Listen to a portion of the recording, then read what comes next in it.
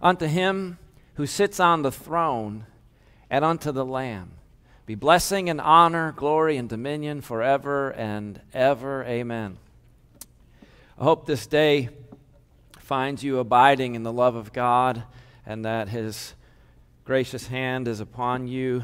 We're glad for those who are able to come back into the assembly.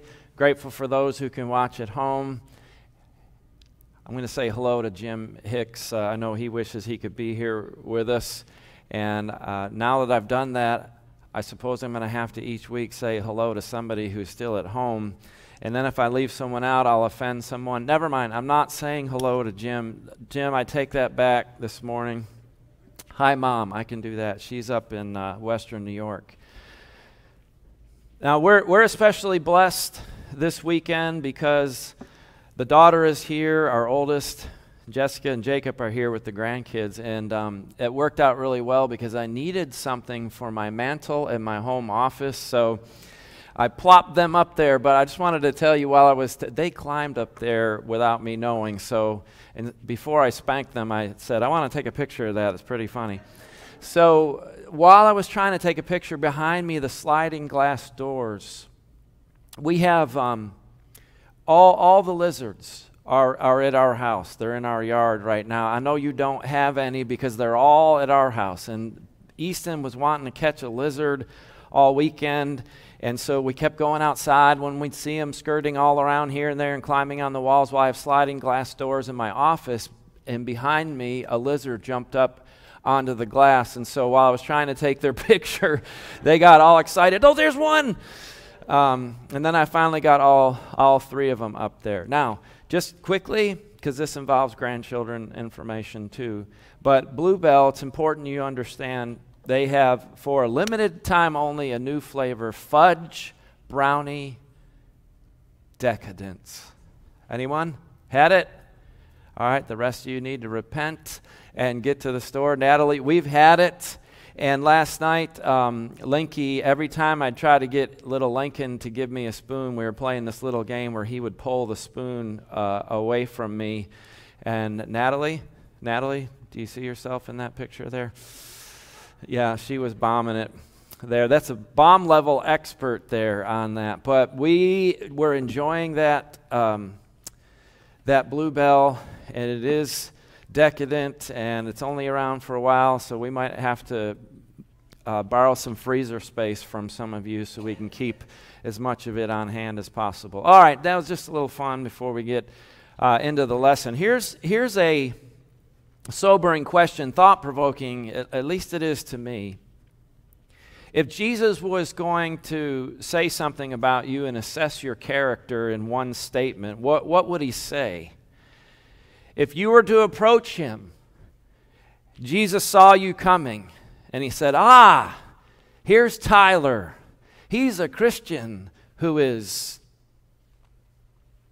here comes Jeff. Behold, it's Jeff who is.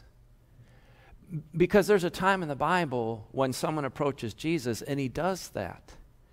And he makes an announcement of his character, and it's quite striking, and it really makes me wonder, well, if there was something by which Jesus could sum up my character, if he were to say something like that, I wonder what it would be. And I hope maybe some of you know where I'm going with this as we continue our series, Face to Face with Jesus.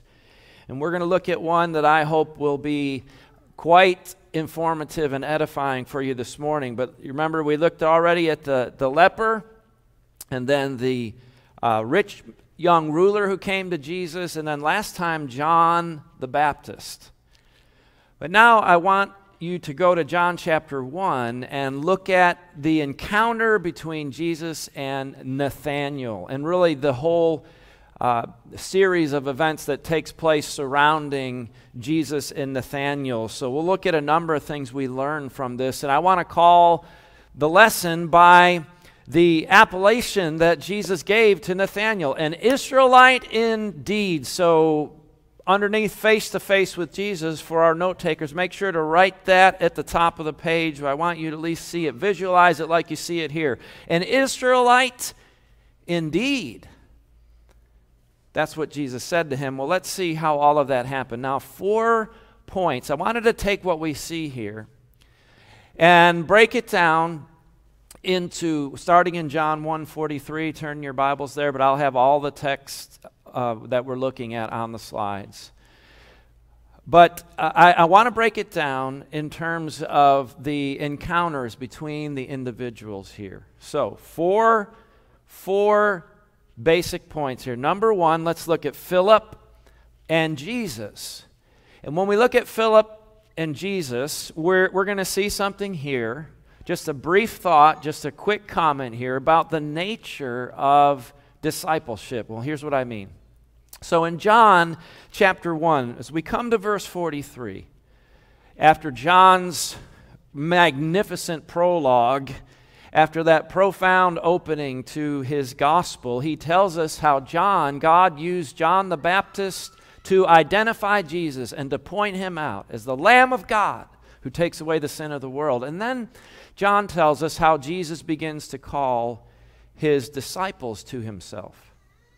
And so he calls, well, and actually the way that he ends up calling the first couple of disciples is when Andrew approaches Jesus and asks, "Where are you staying?" And he says, "Well, come and see. Come and see." And Andrew went and got his brother Simon. He went and got Peter, his brother. And then now we read what happened after that. So the next day, Jesus decided to go to Galilee, and he found Philip. Now, Philip's one of the apostles. He will be one of the apostles, and this is how he becomes one of those of Jesus' 12. And he said, the text says, he found Philip, and he said to him, "Follow me." Now, I just like that terse statement, just Jesus saying those 2 words, "Follow me." That's what discipleship means. To be a disciple is to be a learner, a follower, an imitator. To be a disciple of Jesus Christ means we are striving to follow the example of the Lord, the teaching of the Lord. And that's what the Christian life is about. We don't often speak of it, it seems to me, in the church in that way. A lot of times we talk about how you need to become a Christian and you need to be a faithful Christian in order to go to heaven. We don't as often say you need to become a disciple of Christ. And we need to be faithful disciples if we want to be with the Lord forever. But that is essentially what the Christian life is about. That it's not just a matter of getting baptized. It's not just coming to church.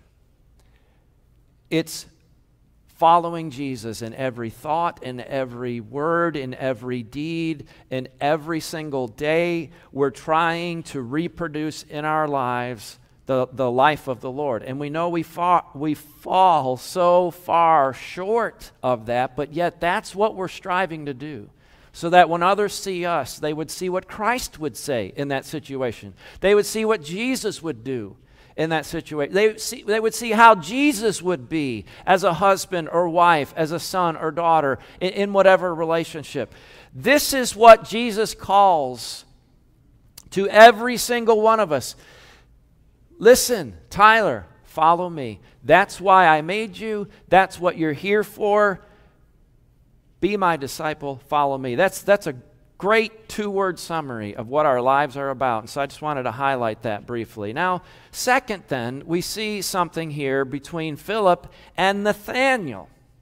So Philip and Jesus, but now Philip and Nathanael. Because the text goes on to say, and there are 2 points here. Here's A under this, so I didn't want us to get confusified, so we've got A and B here. We see a model of evangelism. We often appeal to these verses when we talk about discipling people, when we talk about making others disciples of Christ.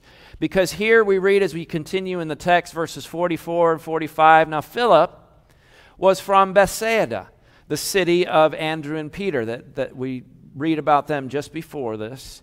And when Andrew wanted to go follow Jesus, he went and first got his brother Simon Peter. So he's telling you now, Philip's from that same city. And he did the same thing. So Andrew went and got Peter, and Philip, when Jesus said, Philip, come and follow me, he went and got someone else. He found Nathanael. And in the list of apostles, we'll come back to this at the end of the lesson, Philip and Nathanael, on 3 of the 4 lists of apostles, Philip is listed closely with another disciple named Bartholomew, and we think that this is Nathanael. So he went and found Nathanael, and he said to him, and I love this here.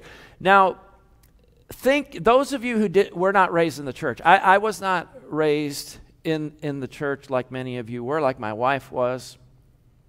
And those of you who weren't, and maybe you were in a denominational body, and maybe you thought you were a Christian, and then someone sat you down and you studied the Bible more, and you learned the way of truth, and you received it, and you remember, do you remember the feeling? Do you remember how excited you were? There's this same kind of excitement, I think, in Philip as he comes to Nathanael, and he said, we found him. We found him. For generations and generations, the people of Israel, as the centuries rolled by, they've been waiting for the Christ, for the anointed one to come. And so imagine thinking about your people living and dying for millennia, more than a millennium.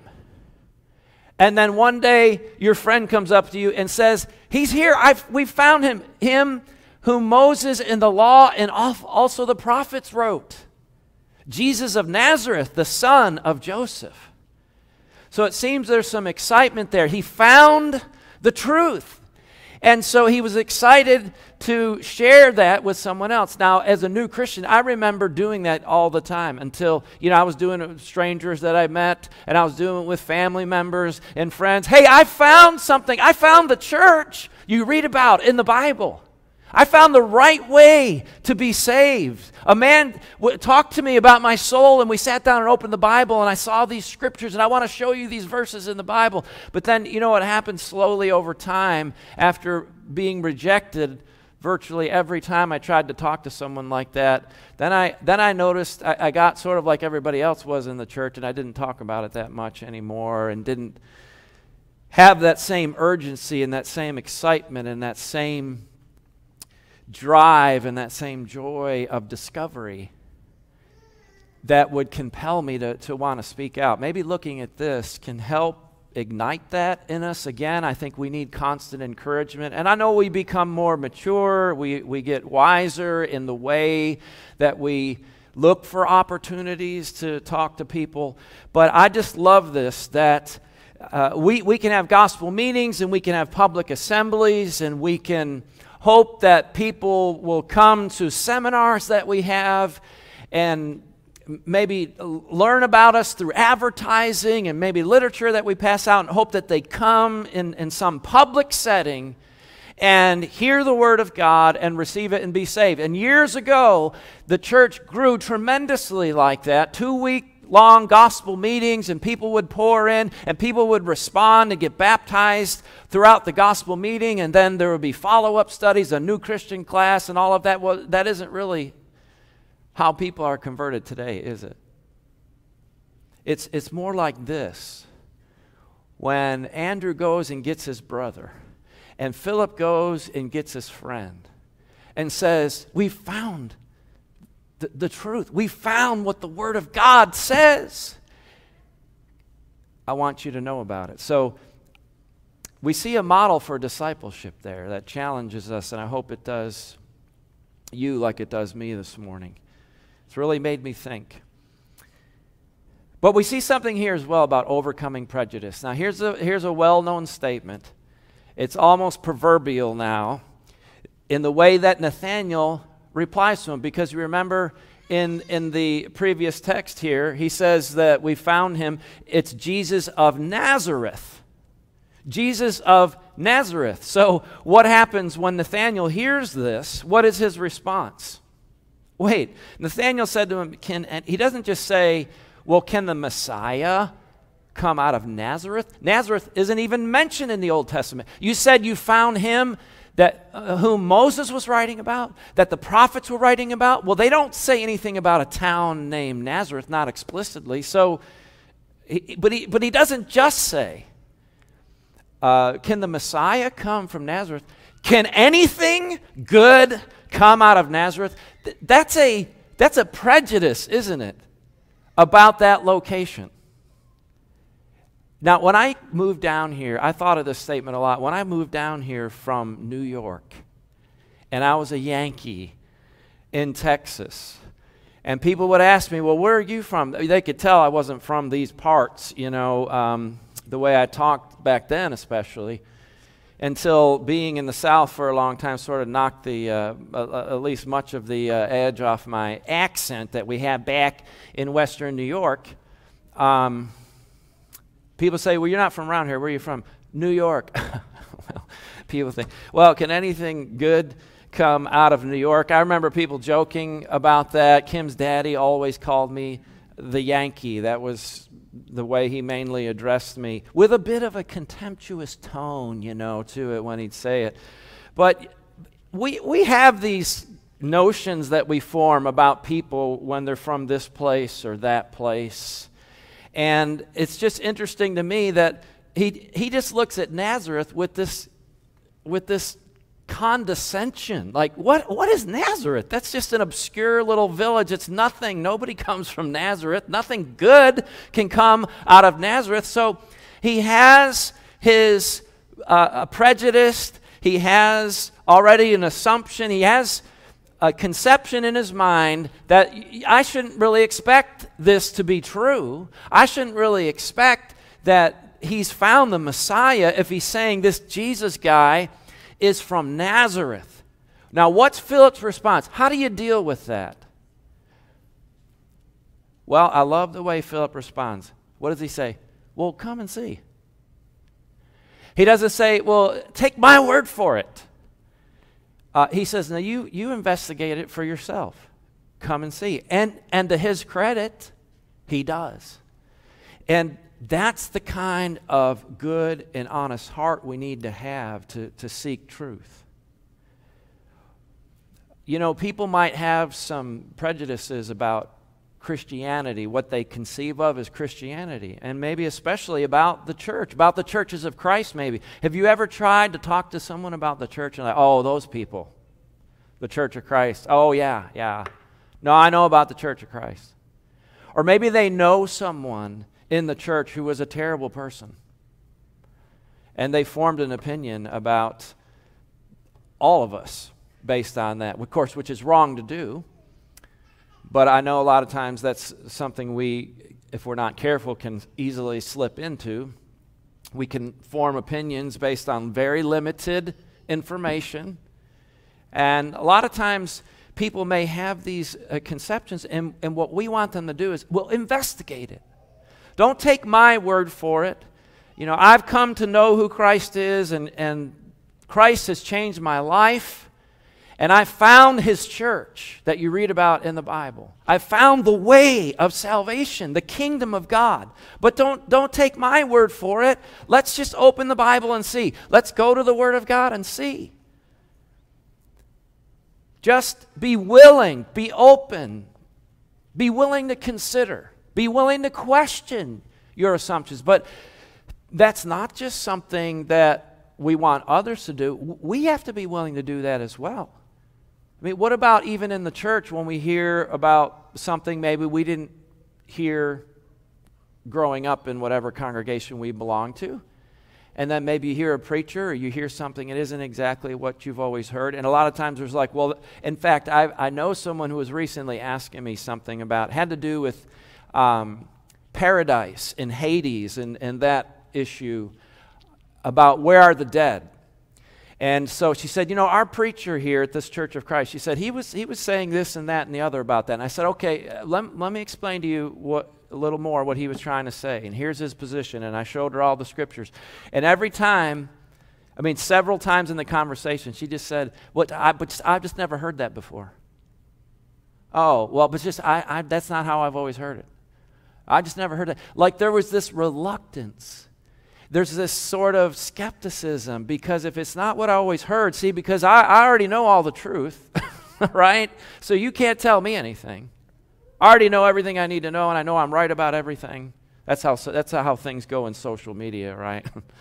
There's not a lot of real open consideration and productive debate and conversation that goes on in social media, because a lot of times it's like, well, you don't know what you're talking about. I know what I'm talking about. And there's not an openness to consider what others have to say. But we need to be willing to do that as well in the church, to evaluate our own beliefs, to be willing to investigate, to have this kind of openness and this honesty. So I think there's something here to be learned about overcoming those prejudices or questioning those assumptions and making sure.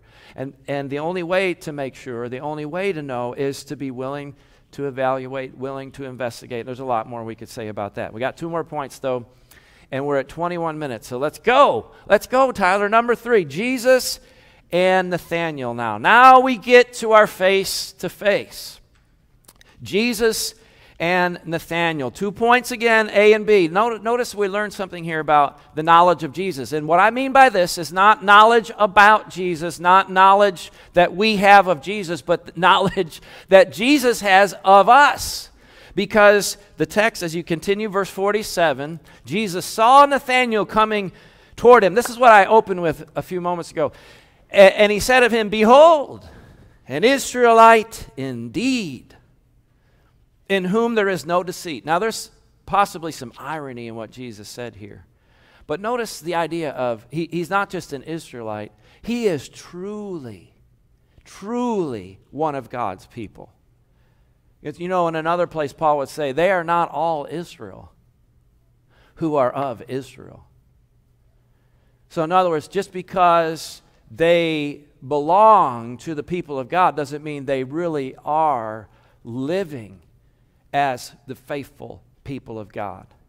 And so you might be an Israelite, and you might be able to say, yes, I'm a descendant of Abraham through Isaac and Jacob.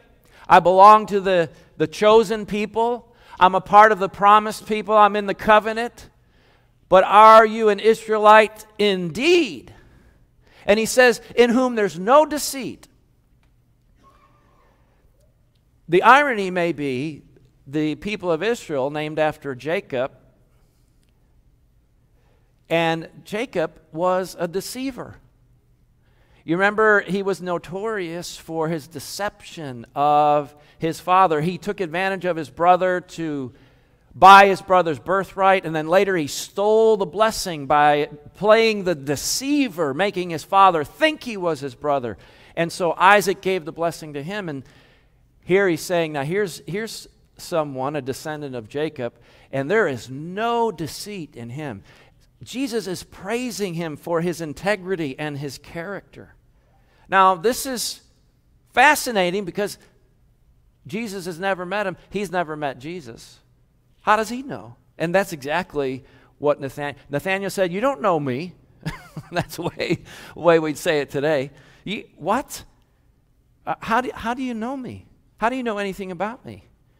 And Jesus answered him, before Philip called you, when you were under the fig tree, there may be some significance to that we don't have time to look into. But when you were under the fig tree, I saw you. I saw you. Now, this, if we can be a little crude in our terminology, this blows Nathanael's mind. But notice he said, I saw you. Even though you weren't here in my presence, I saw you. That really got me to thinking, this idea. I saw you. That Jesus sees us. And that he knows all about us. Now, when Christ was in the flesh, his knowledge was limited. And there was a limitation of the exercise of his divine attributes. And there were times he was surprised. And he would express surprise. There were times he would say, there's something he didn't know, like the time of his return in Matthew 24 and Mark 13. He said, well, even the Son of Man doesn't know the time of his return. But Jesus had supernatural insight. And he knew about others. But I thought about this. I hope this would be an encouragement to you. Let me say it this way.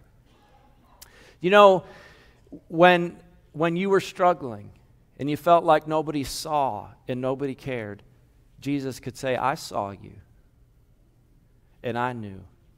Or maybe you did something kind and you went out of your way to do something good and it wasn't appreciated and you felt like no one took notice of it. Jesus could say, I saw you.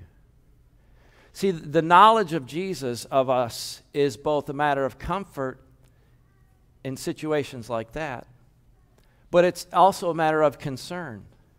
Because he could say as well, when you were up late the other night on the internet and nobody was watching and you were looking at things you shouldn't have, I saw you. And when you were dressing down that person and you thought nobody else was going to know about it, but I saw you be unkind, and I saw the hostility, or I saw when you thought no one else was looking, I saw you. It's a matter of comfort and concern. If we just go back, or rather go, whoops, I'm hung. If you could press the space bar, Jerry, for me, and it should wake up. Is anyone awake in the tower? It's up in the tower. There we go. Thank you. In just the next chapter, we're told, John 2:23-25, now when he was in Jerusalem at the Passover feast, many believed in his name when they saw the signs he was doing. But Jesus, on his part, did not entrust himself to them. He was still careful, because he knew all people, and he needed no one to bear witness about man, for he himself knew what was in man. Jesus knows everything about you. He knows everything about me. We're told a friend is someone who knows all about you but loves you anyway. And I think that's a good way to think of Jesus. He's someone who knows absolutely everything about you but loves you anyway. But that should be a motivation to me. It should be both a comfort and a concern to know that Jesus sees me and Jesus knows me. Well, let's move on. We learned something here about the identity of Jesus. We might have to make this a part 1, part 2. I don't want to wear you out this morning. Notice in verse 49, then, this is how Nathanael reacts. Rabbi, you are the Son of God. You are the King of Israel. Now that seems like quite a jump. How do you go from a man being able to know you were under the fig tree when you thought no one else saw you, and this man you never met saw Philip come to you, saw Philip call you? How do you jump from that to say, well, you're the Son of God, you're the King of Israel? Notice the titles we get, the Christological titles here in this opening of John are just incredible. But back in verse 40, when Andrew goes to get Peter, he says, we found the Messiah. Remember, that means the anointed one. Those whom God had chosen would be anointed. Oil would be poured over their heads. That was an anointing. Or the priest whom he selected would have water sprinkled on him. That was an anointing. That anointing, now notice, that's what Messiah means. But remember here, Philip said, he's the one Moses and the prophets wrote about. And then here, Nathanael himself says, he's the Son of God. He's the King of Israel. Well, where might he have got this idea? He's the Son of God. Well, just earlier when John was pointing out Jesus as the Lamb of God, he said, I bear witness that he is the Son of God. And it may be that Nathanael sees, this is our Messiah, and our Messiah is God's Son, because you have Old Testament passages that speak of the Messiah in those terms. Psalm 2, 2 Samuel 7:14. Notice in Psalm 2, we'll just look at this one, how in this particular psalm, there's this idea the nations are raging against God. Why do the nations rage, verse 1, and the peoples plot in vain? Notice the kings of the earth, verse 2, they set themselves, and the rulers take counsel together against the Lord and against his, there it is, Messiah, the anointed, and the Greek word is Christ. But God says, he who sits in the heavens laughs, and he holds them in derision. And he says, as for me, I have set, doesn't matter how the nations are raging and how they're setting themselves against me, I've set my king. Notice the Messiah is the Lord's king. I've set my king on Zion, my holy hill. And then the Son, or the Messiah, is speaking. And he says, the Lord said to me, you are my Son. Today I've begotten you. That's quoted in Acts 13:33, Hebrews 1:5, and Hebrews 5:5, and applied to Jesus Christ. That's God saying that of Jesus Christ. And so, what is he? He's the anointed one. He is the Messiah. He's the King. He is the Son of God. All of those things we confess, we acknowledge. If you are a Christian, that is what you must believe about the identity of Jesus Christ. Well, let's get to this last point. And I'll rush through this. I don't want to keep you, but it is fascinating here. Jesus and Jacob. Jesus and Jacob. Notice, basically, Jesus says, now here's how I'm going to word it. Read the text first. Because I said to you, I saw you under the fig tree, do you believe? That's nothing. You're going to see greater things than these. And the slang way that we would say that is, you ain't seen nothing yet.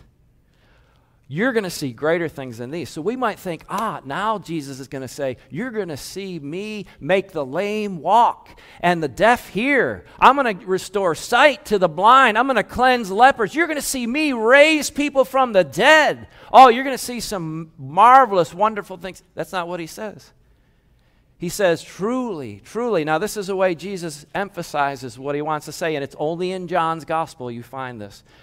Amen, amen. I say to you, you will see the heaven opened. So this is better than all the miracles Jesus did that I just listed off, because he said, you're going to see the heaven opened and the angels of God ascending and descending on. And here's another one of our titles where Jesus takes the messianic language from Daniel 7:14 and applies it to himself. On the Son of Man. That's the only way Jesus referred to himself, and that title is only used by Jesus of himself. The Son of Man. What's he talking about? Did they ever see the sky ripped open? And did they ever literally see angels ascending up from Jesus and angels descending down? He's alluding to, of course, the dream that Jacob had, right? So I want to take you back to Genesis 28. Look at this. When Jacob was fleeing his brother Esau, and he had to leave his mom and dad behind and go take a wife in the ancestral land of his fathers, and he stops at this place that was called Luz, out in the night, in the middle of nowhere, and he finds a rock, and he uses it for his pillow, and he lies down alone. And he dreamed. And now, I've three times, I've put the word italics, the word behold in italics. Look at this. This is the way the writer's trying to get worked up and excited and say, look at this. So he says, and he dreamed a dream, and behold, there was a ladder set up on the earth, and the top of it reached to heaven, and behold, the angels of God were ascending, they were going up, and descending on it, and behold, this is a guy like a speaker really carrying on. And the Lord stood above it, and he said, I am the Lord, the God of Abraham your father, the God of Isaac. The land on which you lie I'll give to you and your offspring, and I will multiply your offspring. They'll be like the dust of the earth. They will expand to the north and the south and the west and the east, he tells them. And then he says, and in you, and here's the promise God made to Abraham, and he says it's going to come through you. In you and your offspring, all the families of the earth will be blessed. You and I, God came and made a promise to Jacob that night that you and I today will be blessed through him. Behold, and look at this comforting promise. I'm with you, and I will keep you wherever you go. And I will bring you back to this land, and I will not leave you until I've done what I promised you. Now, how would you react? Wouldn't that be a tremendous comfort? How does Jacob react? Jacob awoke from his sleep, and he said, surely the Lord is in this place. And I didn't know it. He's out in the middle of nowhere. He didn't think. His concept of God is probably very pagan, very limited. And he's saying, well, the Lord's even out here. There's not a temple out here. There's not a house built for a God out here. There's nothing out here. And yet the Lord was here. He was present, and I didn't even know it. And so you'd think, wow, he promised me he'll always be with me, and he's not going to leave me, and he's going to fulfill his word. Wow, how comforting. Thank you, Lord. No, what does he say? He was terrified. He was afraid, and he said, how terrifying. Your Bible, older translations will say, how terrible is this place. He was shaking, no doubt. How awesome, because God was present. He had a vision of God. And as you see over and over again in the Bible, it's not like the buddy Jesus or the cosmic counselor God that a lot of people have in mind. When people have an encounter with deity in Scripture, first they're terrified, then they're comforted. But he said, this is none other than the house of God. It's the very gate of heaven. And he called the name of that place Beit El. El is the word for God. It's the house of God, Bethel. Bethel. And so the ladder, Jacob's ladder, you see it depicted in artwork. I've been showing a lot of pictures of Renaissance artwork, classic artwork, modern works of art. You see how persistent is that idea that angels have wings, but notice how it's been depicted and how imaginatively painters have portrayed it in different ways. That one's a little bit hard to see. I wish we had time to sort of look at those, but the point we're making is Jesus applies that to himself. They knew that's what Jesus was referring to, the dream of Jacob. And when you read that going through your Old Testament study, without any knowledge of the New Testament, it might just seem like a fascinating dream. But God was telling us something about what he was going to do to bridge the gap between us and himself. And Jesus said, that ladder, I am that ladder. I am the way to God. And people have portrayed that very imaginatively, where we're separated from God because of our sin. And it's a crude image, the idea of a ladder that takes you up to heaven. We don't go up to heaven when we die as though we've got to go up a ladder and then through a cloud, and then we get to the other side of the cloud and we get a harp and some wings and we float around up there for all of eternity. If that's heaven, I'm not sure I'm that interested in going. That isn't the Bible image of heaven. So it's a very crude image. It's the idea of a ladder takes you from this terrestrial, takes you from this earth up to another point. And so it connects something to a higher plane. And that's the idea. Jesus bridges the planes between ourselves and God. And the reason he can is he is both God and man. He touches both shores. He can be the bridge across the chasm that leads to God, because he both touches the divine side as God and the human side as man. He is the way to God, as the Hebrews writer says, and I'm just going to jump ahead here. He's the new and living way. He opened the way to heaven for us. But then finally this, and we're done. But what did Jacob see when he experienced that? Remember, Jesus is saying that vision, that I am the significance of that dream that Jacob had. Its ultimate meaning is in me. What did he say? The Lord is in this place. I didn't even know it. But the Lord is here, and I'm going to build a house when I come back to this place, and God's going to dwell here. Well, Jesus is the way that God is present with us. And Jesus is present with us through his Spirit that he has put within us as his people. And so the church is the temple of God, where the presence of Jesus Christ is. The presence of the Lord. You know, we live often with a profound sense of the absence of God, is the way one put it.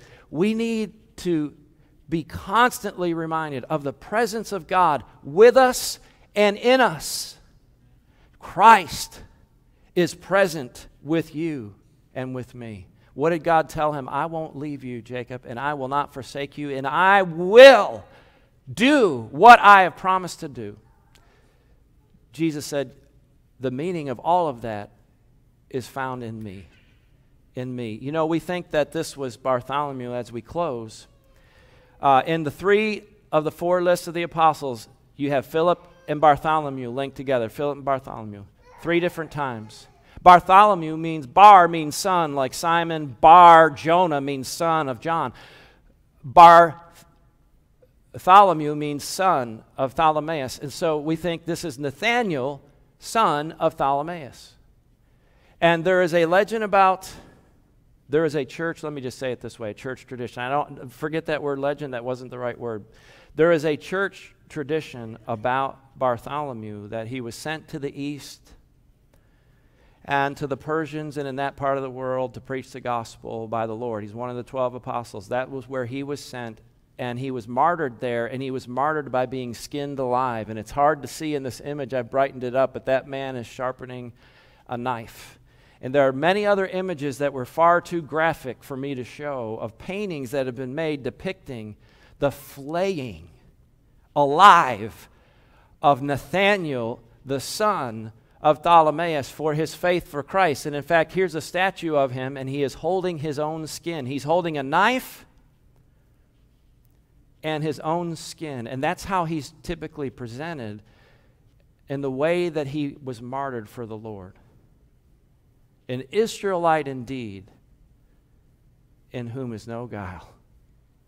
What a man to give his life for the Lord. As we said earlier, Jesus knows you. He knows all about you. He knows all about me. But do you know him? That's what we want to ask this morning. Do you know him? Do you know him in the sense, not just about him, but are you in a right relationship with God through Jesus Christ? And dear brother or sister, you're a Christian, but would Jesus look at you and say, you know what? There's Merrick, a Christian indeed. Truly. Can Jesus say that about us? I hope these thoughts will challenge us. And if we can help you, let us know. Come while we stand and while we sing together.